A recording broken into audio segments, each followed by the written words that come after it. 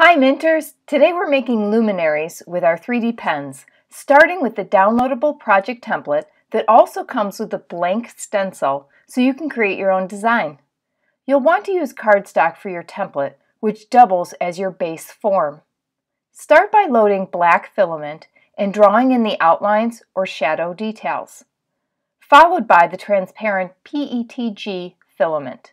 The recommended starting temperature for PETG is 175 degrees, but you may need to adjust the temperature between 170 and 180 degrees Celsius. When you're done, remove the paper template.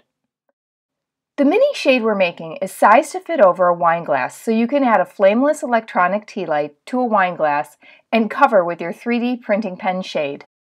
To make a small luminary for a flameless candle, cut out our free template and coil stiff paper for added stability. Cover the template with clear plastic tape.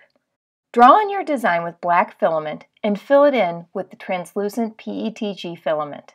Then remove the template in tube form.